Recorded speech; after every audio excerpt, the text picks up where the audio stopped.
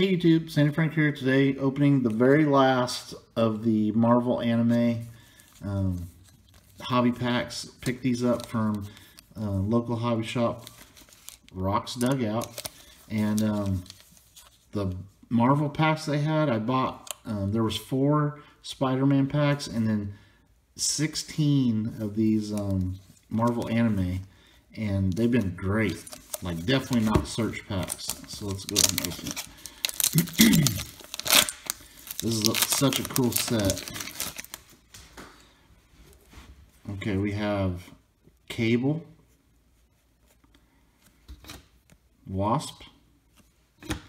We got to insert X-Men.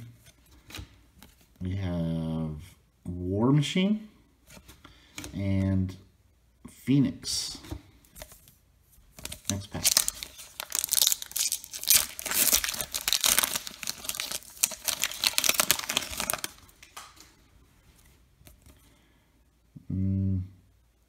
Deathlock, Green Goblin. Oh, I was like, it feels like there's a card there, but here's the card. A Spider-Woman. One of these, you can kind of see it there. One of these acetate cards. So I'm going to sleeve it so it doesn't get scratched up.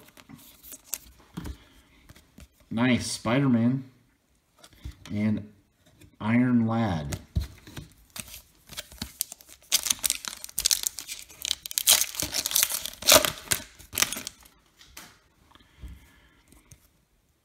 Iron Fist, Rogue, and a Mirage, one of these pinwheel refractors. Groot, I am Groot, and Black Cat. I like my Groot impression.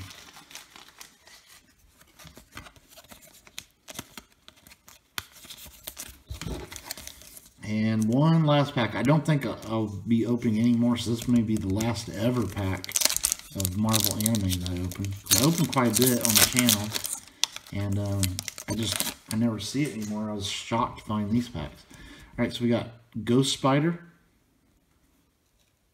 That's Spider-Gwen, I think.